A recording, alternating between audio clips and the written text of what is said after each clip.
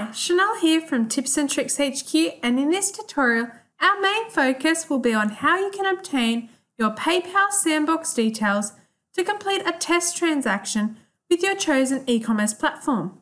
We have previously touched on how the PayPal test credit and debit cards can be used, although PayPal also allows merchants to test the flow of events of their checkout if a PayPal account was to be used. I'll be demonstrating using the free WordPress plugin, WP Express Checkout, although you will follow a similar approach when testing with any PayPal e-commerce solution. To create a Sandbox testing account, you will need a PayPal developer account, so make sure you have one before you continue. I've landed in my PayPal developer account where I've clicked on the Accounts menu under Sandbox. It's here that we can create a Sandbox PayPal account by clicking that Create Account button. We'll go ahead and we'll create our account, and then I'll show you how you can use that on your website. So if we click Create Account, we'll be able to choose between a personal or business account. So we'll be wanting to choose personal as we want to test as if we were a buyer. So click the personal button and then choose your country or region, followed by clicking Create. If it's created successfully, you'll get that little message that says the Sandbox account was created successfully, and your Sandbox account will show up at the top there. If you click that little ... button, it allows you to view Edit Account. From here, you can see your password and the email of that account. You can go ahead and you can change your password if you wish to, but for now, I'll be leaving mine as is, and I'll simply copy and paste these details from here straight into the PayPal pop-up window. I've now landed on my testing WordPress website where I'm using the WP Express Checkout plugin.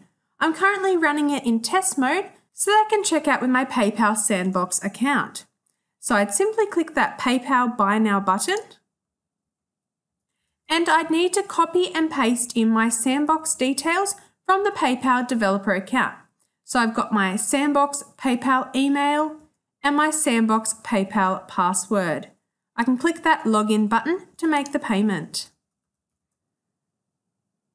So it's just got those dummy details in that Sandbox account, and it's got a fake balance. So I'll just choose to pay with the balance, and I'll scroll down. You can also choose to pay with either the fake Visa or the fake credit union, depending on where you are located and what options your Sandbox account has. But it's easiest just to use that PayPal balance and then click Pay Now.